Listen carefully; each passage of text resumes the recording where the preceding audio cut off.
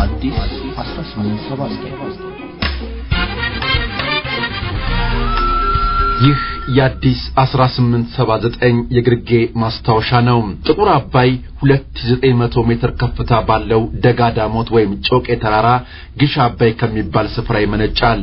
ይህም በምዕራብ ጎጃም ግሽ ተራራ ስር ከሚገኘው ሰከላ ከሚባል ከጣና የቀደቡ ምዕራብ 100 ኪሎ ሜትር ርቀት ላይ የሚገኝ ቀበሌ ነው። ግልገል አባይ ከግሽ አባይ የሚመነጨውና ሌሎች ትናንሽ መጋቢዎችን ውሃ ይዞ ወደ ጣና ሐይቅ ያመራል።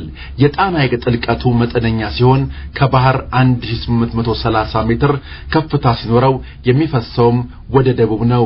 ጥቁር አባይ ከጣና ሐይቅ ተነስቶ ከ35 ኪሎ ሜትር ርቀት በኋላ የ50 ሜትር ቁመት ያለው ጢስ አባይን ፏፏቴ አልፎ 50 ኪሎ ሜትር ያህል ከተጓዘ በኋላ ወደ 1300 ሜትር ጥልቀት ባለው ጠባብና ጎድጓዳ ሸለቆ ውስጥ ይገባል።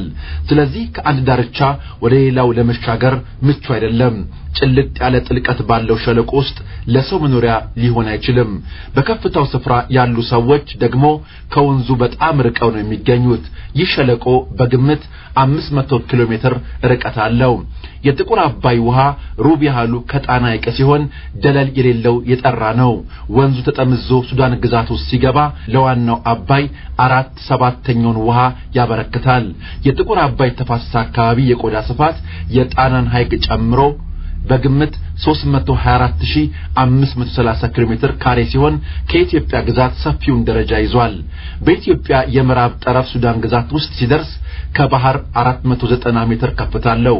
ባምቡዲ ጠረፍ ሲቃረብ የ800 ኪሎ ሜትር ርዝመት አለው። ካርቱም ደርሶ ከነጭ አባይ ጋር ሲቀላቀል የጥቁር አባይ ጠቅላላ ርዝመቱ ከምንጩ አንስቶ 1450 ኪሎ ሜትር ይደርሳል። ከያቅጣጫው ጥቁር አባይን የሚመግቡ ወንዞች ዋናዎቹ በሸሎ፣ ወልቃ፣ ጃማ፣ ጉደር፣ በለስ፣ ፍንጫ፣ ዲዴሳና ዳቡስ ናቸው። ከነጭ አባይ ጋር ከመገናኘቱ በፊት ሁለት ሌሎች መጋቢ ወንዞች ዲንደርና ራሃርድ ከጣና ሐይቅ በስተምዕራብ መጥተው ሲናርድ፣ ዋድ፣ ሜዳና መካከል ይጋጠማሉ። እነዚህም በበጋው ወቅት የሚያመጡት የውሃ ድርሻ ከፍ ያለ ነው። የወንዙ ሙላት ዝቅ በሚልበት ወራት እነዚህ ሁለት የጎርፍ ወንዞች ፈጽሞ የመድረቅ ጠባይ ያላቸው። የክረምት ወራት ከሰኔ አጋማሽ እስከ መስከረም ባለው ጊዜ ቢሆንም በየጊዜው ይለዋወጣል። የኢትዮጵያ ከፍተኛ አምባ ላይ ዝናብ መጣል የሚጀምረው ከመጋቢት እስከ ሚያዝያ ባለው ጊዜ ሲሆን የአባይ ሙላት ከፍ ማለት በሰኔ ወር ጀምሮ እስከ መስከረም ይቀጥልና ከዚያ እየቀነሰ ይሄዳል ሲሉ ኃይሉ ወልደ ጊዮርጊስ ለአባይ ውሃ ሙግት ሰኘው መጻፋቸው ላይ ታሪኩን አስፍረውታል። እንዲህ አይነት ጻፊዎቻችንን ከልብ እናመሰግናለን። አዲስ 1879 አሁንም የተለያዩ የታሪክ ማስታወሻዎችን ወደናንተ ማድረሱን ይቀጥላል። ውድ ቤተሰቦቻችን በወዳጅነት እንቀጥል፣ በአብሮነት እንዝለቅ። ታሪካችንን ያወቅን ትውልድ ተሻጋሪ ታሪክ እንስራ። ይህ ነው ሀገርን ወገንን የሚያኮራ።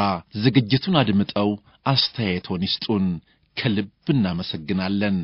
ኩሉ አመክሩ ወዘሰናይ አጽንዑ፣ ሁሉን ፈትኑ መልካሙንም ያዙ።